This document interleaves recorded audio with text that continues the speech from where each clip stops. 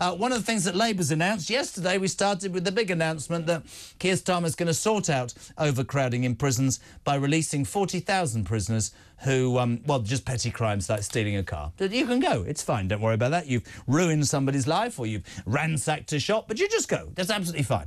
Today, this is great, Labour is to allow more than 100,000 migrants to apply for asylum after scrapping the Rwanda scheme. Sir Keir Starmer's spokesman indicated some 90,000 migrants earmarked for deportation to Rwanda will be amongst the 102,000 who will be processed through the system. Which begs the question, why weren't they processed before? We're always delighted to have on Stephen Woolfe, Director Centre for Migration and Economic Prosperity. Stephen Woolfe, welcome to my new socialist world. How are you? Well, I'm grateful to your new socialist world. I'm in my new world of a car, having been involved in the rainy weather car accident, unfortunately. Oh, mate, I'm sorry. It's all right. It's okay. But the car accident seems to be a great analogy for what is really Keir Starmer's policy of just allowing anybody who wants to come over in a boat in this weather to get here and now know for certain they will never leave. Because that's what this amnesty amounts to. Just like he's going to an amnesty for petty criminals, it's an amnesty for the people smuggling gangs to allow them to get as much money as they can now to get as many over here.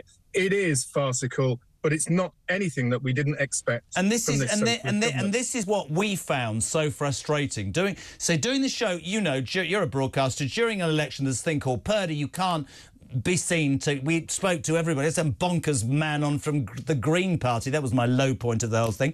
But here's the truth. I get, right, here we go, suspected people smugglers will be treated like terrorists in new laws under Starmer government. Fantastic. But that's all he said for 3 years. We will deal with the illegal gangs. He didn't talk about the people that were waiting to be processed. He didn't talk about how he was going to quicken up that process. And as you quite rightly say, the first thing we hear is 100,000 of them are going to have an amnesty, which will in fact reinvigorate all those people who phone me up every day and say, Labour created this, they want immigrants. And I want to put something to you, Stephen, that I said to my wife the other day, and she said, you are losing the plot.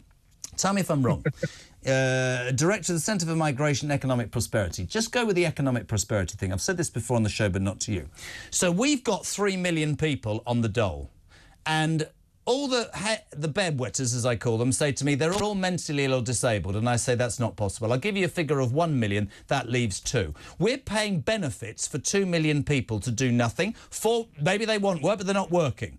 We're also opening our gates to bring people over, or our borders, from foreign countries to do jobs that I'm told no British people want, like fruit picking and porters in hospitals, and the NHS is on its backside. Why doesn't the government take the 2 million people that I'm paying and everybody else is paying tax for to do bugger all, excuse my French, and get them to do the jobs that the people are coming from abroad and stop those people coming? Why is that rocket? Am I mad? Help me out.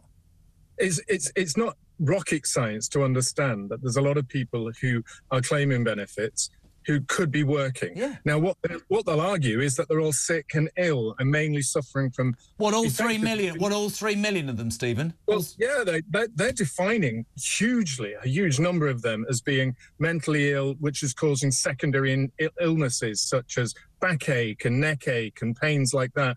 And then they're unable to work because of that. And that's because we changed the definitions. We changed the definition of what is regarded as ill. We changed the definition as what is acceptable to be regarded as ill. And that is what they do. They're changing the definition now to enable those people who have come over here illegally to be defined as capable of falling within the asylum rules. We know that most people accept that if you're fleeing torture, Jeremy, they can come here. We saw that. Absolutely. I've said it till I'm blue in the face. Ukraine was a great example. We'll say that.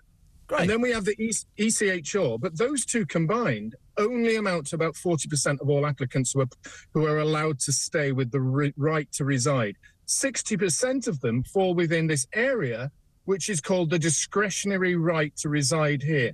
All Starmer's doing is following on what Rishi Sunak did, which is extend that and allow more in through allowing discretionary rules. I mean, that's what the government does. I saw a video this morning. I'm not going to play it. People smugglers bragging to migrants in France. Yeah, absolutely. It's safe to go there now. There's a Labour government.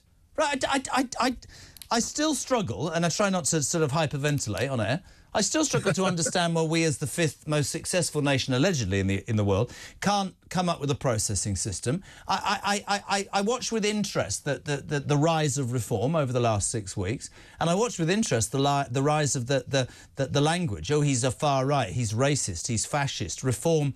Many people, thousands, 4.1 million people who supported reform will come back to us and say, no, they're talking the language reform that the Tory party used to before it became centrist. But in all of that mixture, whether it's Labour or Conservatives, nobody seems to have a problem. And today, people smugglers, there are people still coming to this country. The weather's not so great. I'm sure that pleases Sakir. I don't think he's got an answer. But what really does my head in, Stephen, if I'm honest, is everybody says to me, nobody has an answer. Am I missing the point? Is there no answer to this problem?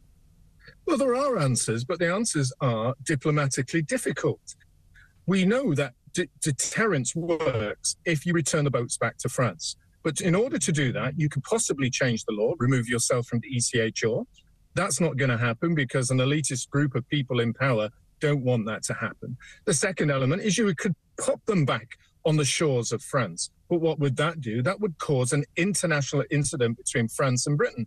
The Foreign Office don't want that. The Treasury don't want that. And none of the nice bien-pensants want to do that because they feel it's uncomfortable at their dinner tables. So action can happen. You could remove them instantly on planes straight to Rwanda and then let the courts challenge you afterwards. They won't want to do that either. Because again, once more, these people don't want to take difficult decisions.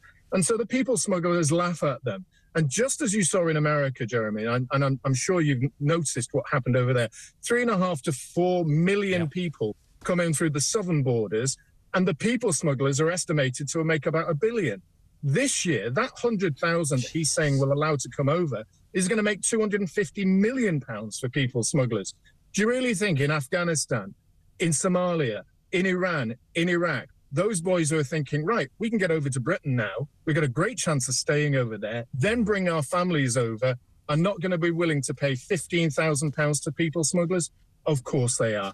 It's happy days, Christmas come early, for all those people smugglers now who are going to make a fortune. And more than that, people in this country who voted in a Labour government will see and watch this problem get worse and worse. Nobody will have an answer. And my other side of it, apart from what I said to you about, you know, people long-term unemployed is, I genuinely mean this. I've said this for years. It sort of ground into me by my mother. There are people who have paid their stamp, as she used to call it, for years. And they're at the back of the queue. And to me, that is fundamentally and morally wrong. That an old lady of 70 will wait 4 years for a hip replacement, but you can arrive on a boat and get a 4-star hotel. Now, when I say that, people say, well, that's inflammatory and wrong, these poor people. And I say to them, France isn't war-torn. And here's my big question to you, Steve. I'd love you to answer this. So if I'm escaping a war-torn country, and I take absolutely what you said about Ukraine, I think we showed ourselves to be the country that we are. We opened our doors and our homes.